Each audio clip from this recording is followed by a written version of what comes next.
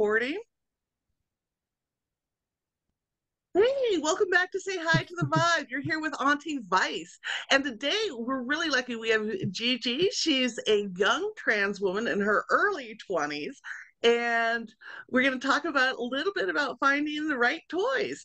So, Gigi, what have you been looking for in a sex toy?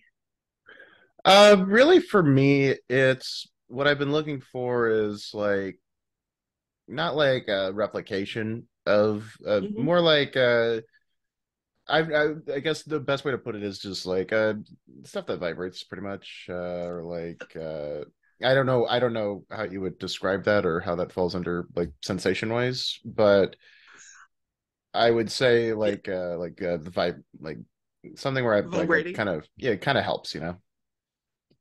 And have you had much experience with toys in the past? So kind of a funny thing is I never up until recently ever had like any form of sex toy whatsoever. Uh it was not from lack of interest. It was probably just like, hey, I like wouldn't cross my mind 24/7 or yeah, price wise is another one. But Yeah, you they know, can be kind of expensive. absolutely, and that's why.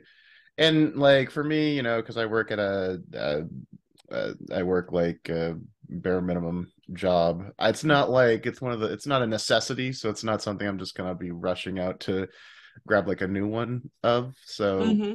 when you got me the one toy, I was like, you know, thrilled. I was like, awesome. So if you're looking for vibrations, do you like intense, less intense type of sensation when you're masturbating and playing with people? Uh, for me personally, I would say intense. I like when it like Intense. really like really just like full power, full throttle, that kind of thing. And what this is marked for an 18 or older channel, so you can be explicit. Fair enough. Fair. What what body parts are you looking to most stimulate with a vibration toy? I think for me, I mean, the obvious one would be like genitalia for me, Hmm. like you know, the penis, something like that. But another one is because you mentioned that I am a trans girl. I'm actually approaching, I think, 4 months now on HRT, and Excellent. one of the things that it causes is it makes like your like nipples like really like sensitive. Hmm. And like I remember when it first happened, it was just like kind of you're not used to it. And I was Yeah. just like, hey, I hope so I had to like talk to friends. I'm like, this is okay, right? They're like, no, that's all okay. I'm like, perfect.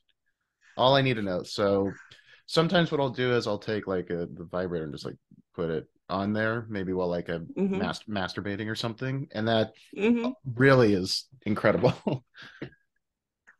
Great. So I think we're gonna go with the Fliver wand.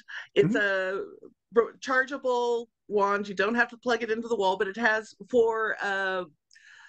for a battery powered wand. It has a pretty intense sensation on the higher end, um, Okay.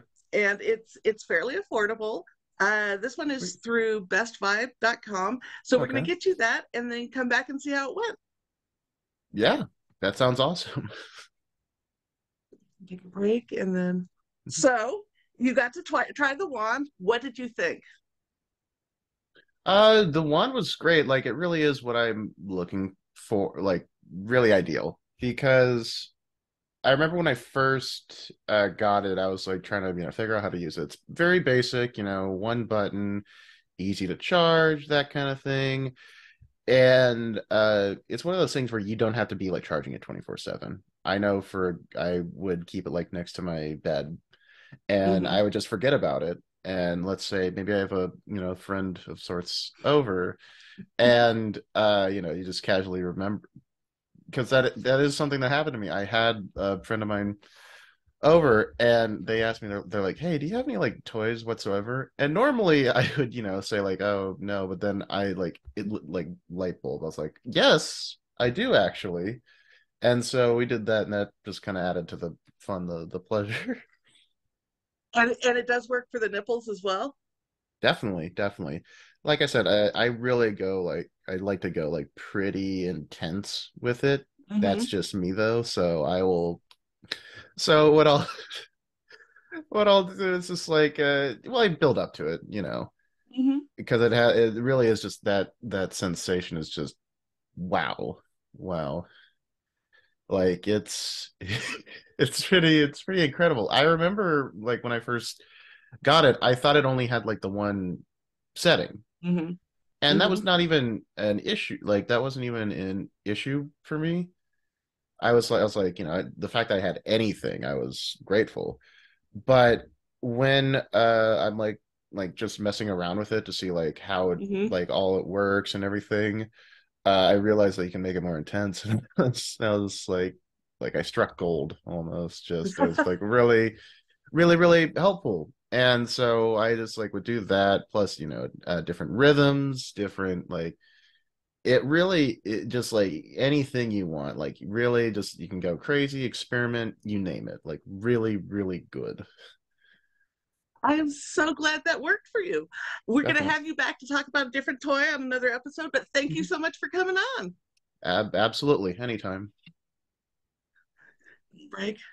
And then we'll do the one on the Tanga stroker Mhm. next. Um, and have you tried that one with lube? No, no. Like I said, I'm very basic when it comes to like Mm-hmm. I don't like I do consider myself to be like kind of like kinky and whatnot. Mm-hmm. And so like, I'll have like the fantasies. I'll have fantasies, being like tied up or something, like just, Mm-hmm. treated like less than human. Like I really can, Yeah. but like when it comes to that kind of like toys and stuff, I really don't have much that I can use to experiment with. Mhm. Like I mean up until like these I don't even have like lube, for example.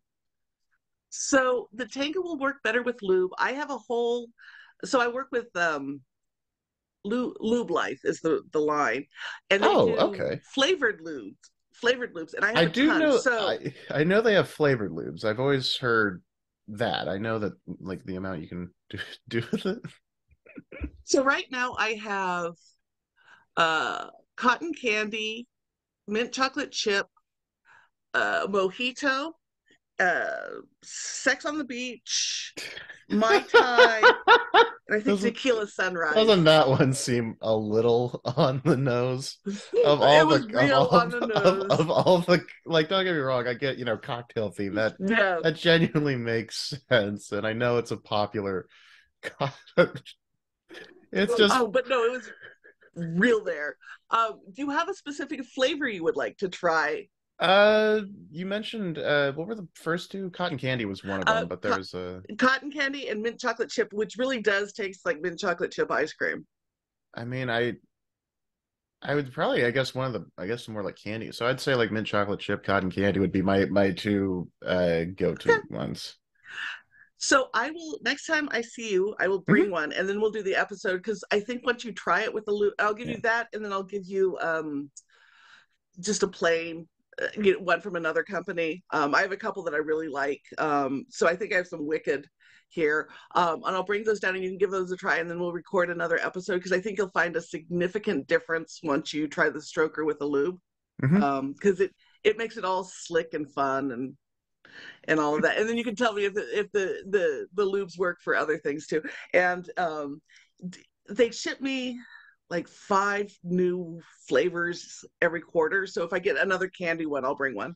Let me know, because I would be very Yeah. interested in it. Just while you mention it, Mm-hmm. because the reason I hadn't been able to attend like I think most of the meetings for Transschedule is really because I was taking that like online class. And that's what I would Mm-hmm. always mention. And like it's just one of those things where like your hands are tied. If you miss one, they Yeah. will that like you just cannot.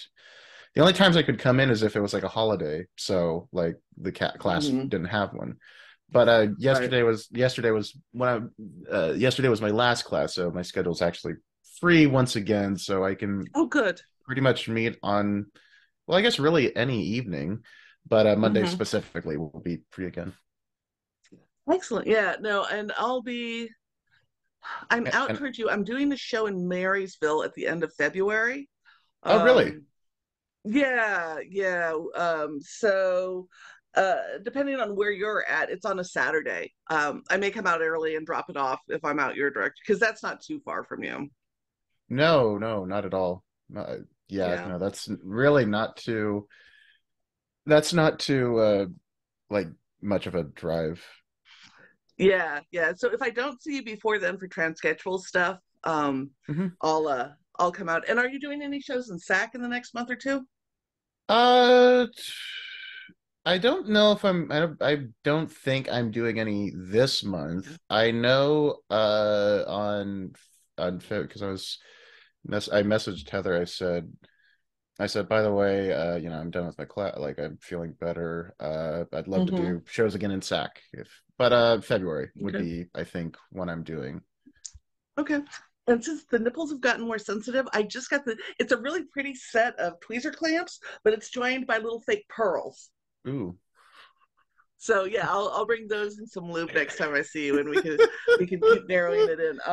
Yeah, and as you discover what you like, let me know, because like I did the first episode with my friend Dell, who's a Uh-huh. trans man, and he was looking for a stroker, but even on T, his clit is only like an inch long, so most strokers Right. are Oh, yeah. Yeah. but they do make one specifically for trans men, and I was able to get one of the companies I work with to send it Hmm. for him to give a try. So as you figure out kind of, oh, I'd like to try this or that, let me know. And if I don't have something already, I can generally get a company to send me something. Damn. I very much would be interested in that. Yeah. That's Yeah. that's a great deal. I remember because I think I told like a couple people that I was doing Mm-hmm. this because I was saying how I know you, of course, from Mm-hmm. comedy. And I then like immediately prefaced, I was like, now you'd naturally think this is a comedy themed one. You would be wrong. And I had I was joking with them. I said they asked me if I wanted to like show video or not show video, Mm-hmm. and in my head I was like, at this stage in my life, I don't really care. I have nothing to hide, really. Mm-hmm. I know what the theme is. You gotta Yeah. fully. I mean, I understand those who wouldn't, but for me Yeah. personally, I was like, that's no issue whatsoever. That's a-okay with me. Yeah. Dell opted to blur just because he's a therapist and he didn't want clients recognizing But him, which I that totally makes understand. sense. That makes sense. Like I said, I work at a pizza Yeah. place in Chico, so and I'm not even really working in the front. I'm in the back, so Right. Yeah. it Not a doesn't big deal. exactly. So I was just like, yeah, sure.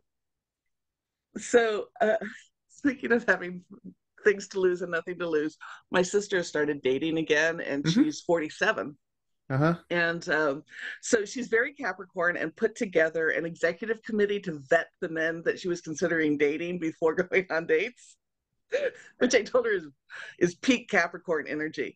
And I'm on the executive committee. So we'll be texting back and forth, and it's me and then her two best friends. One who's Mexican immigrant, lesbian, and a principal at a grade school in the Bay. And then her other best friend that she's had since high school, who's um, a German woman who's 50 and in San Francisco and works for Genentech. Yeah. And the thread is hilarious. Like, Hmm. you get a bunch of old women bitching about guys online, and it's fucking hysterical. And I was talking to Diana Hong, and she's like, "You need to turn this into a podcast." So I told her who was on it. She's like, "Oh, I understand. Those people have something to lose. You don't." I said, "Yeah, that's why all the white guys have podcasts. You got nothing to lose. That's Pretty why I do." much. No, pretty much. That's exact. I remember one Mm-hmm. there's something I heard a while ago that I thought it was hilarious. Someone said, "Dude, let's start a podcast. Is this generation's dude? Let's start a band." It is. It is. Oh And my God, there's so many. I heard that, and I'm like, yeah, kind. But I'm excited to, like I said, I'm excited to be on this, and this Yeah, is I am too. exciting. I think it'll get a good amount of traction. And with the groups I work with, what I'm hoping is I can get it picked up with a full sponsorship, so then I can pay people to come on or get real high end sex toys. Because, like, a lot of them that I like are $200 or $300, Yeah, which yeah. is a Well, chunk of money. they get so pricey. Oh my God. The new, like the Symbian, the Rhinotalk one is $1,700. Thank goodness. Yeah. No, but yeah, I'm hoping to be able to get people real specifically what they want. And it's just fun, like bringing happiness to others. Yeah. Oh, absolutely. Absolutely. Excellent. So, what are you up to for the rest of your day? Um, I think I was gonna hang out with a friend